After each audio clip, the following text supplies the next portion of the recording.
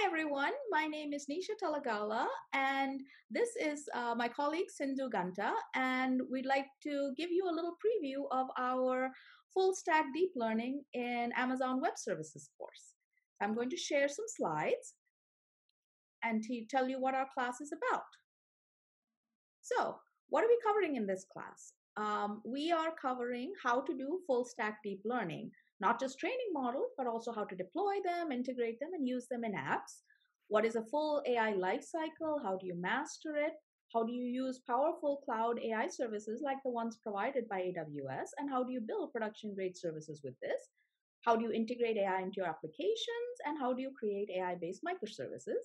And we are going to do all of this in the context of deep learning and the deep learning algorithms provided by Amazon SageMaker.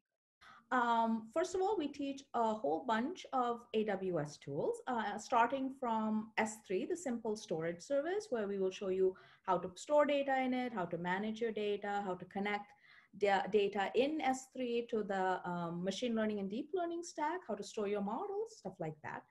The bulk of our class will be focused on AWS SageMaker and particularly deep learning algorithms inside SageMaker for both image classification and also for time series.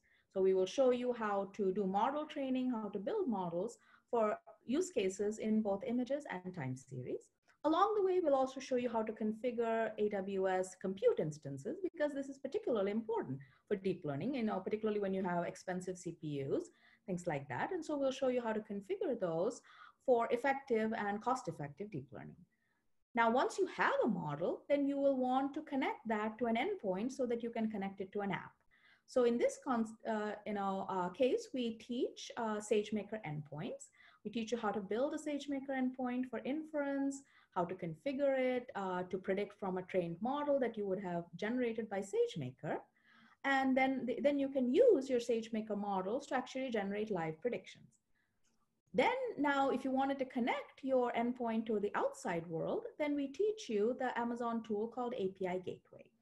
And this is what you will need in order to connect the SageMaker endpoint to a public URL so that your external applications, like an app that you might want to run on your iPhone, can basically connect also to the, to the algorithms that you've trained. To connect all of these, we also teach you the AWS serverless functions and products called Lambda. And you will need this in order to connect your API gateway to your endpoint. So you learn the full lifecycle. Now, once you have the lifecycle, then you will want to manage it. And so we also teach you how to use AWS services like CloudWatch, AWS's billing services, how to use them to find bugs in your pipelines, things like that. So this entire class is about teaching the AWS products and basically all of the ones we listed. Now, to manage the full life cycle, we will also be using a bunch of other tools that are complementary to AWS. So we'll be using curl and Postman to do both command line testing and automated testing of the REST microservice that you guys will create here. We will be using Python scripts and sample programs to do everything from image processing to generating LST files, to generating metadata for images and some data preparation for time series.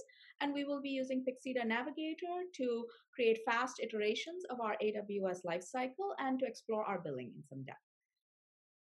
So here is a sneak peek into all the tools that we'll be teaching in this course. This is S3. We'll show you how to upload your data into S3. What you're seeing here is how to upload images into it. Then we'll show you how to configure SageMaker jobs, deep learning jobs for both images and time series forecasting. We create endpoints in Amazon SageMaker, and these endpoints are not accessible from outside. So we show you how to use the serverless tool by Amazon called Lambda to trigger your SageMaker endpoints. We also show you how to connect your API gateway to the Lambda. So this is a way that you deploy your service to an external REST endpoint, and you can trigger it from any external application like the Postman.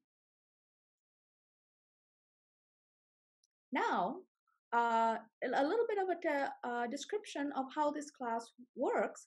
We run this class as a series of online video conferences, and we also have it supported by an online Slack channel. So I'm going to share my screen now and show you guys what the Slack channel looked like the last time we ran this class. And this is the class, the Slack channel for the last time we ran this class.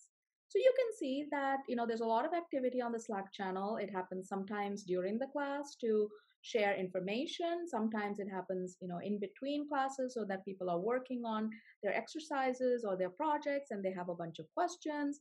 They can post, everything from slides to error messages to their, files and their responses. And we are on the Slack channel and we will answer questions, have discussions, provide additional documentation, and things like that. So, another very important feature of this class is actually its projects. So, in projects, each of the students has an opportunity to build their own custom project from scratch. And we, provide you with ideas, help, and so forth. And then you can present your project and you can also talk about your project, in any kind of a public forum that you like. So we wanted to show you a little bit of a sense of what people have done in this class in the past. So here is a Medium article that one student, David Odell, wrote about his experiences in the class and particularly some scripts that he wrote and what he did to use those scripts to connect his full end-to-end lifecycle. This is another Medium article written by a different student about how he used the class to build a dog breeds classifier. So you can see that he has documented everything that he did, starting with the data, the model, how he used SageMaker, how he did all the hyperparameter tuning, what he ended up choosing, how he created the microservice, how he connected the microservice with a program that he wrote that was external, and then he was able to document everything that he learned along the way. So you can see this is a very good indication of the kind of things that you can learn to do and what you will be capable of after you're done with this class. And also, maybe in case I haven't mentioned, it's a very fun class. You can do your own project. You'll learn lots and lots of things about Amazon and Amazon Web Services, and you will be able to build practical real world workflows that you can demonstrate to people how their businesses can really benefit from Amazon and deep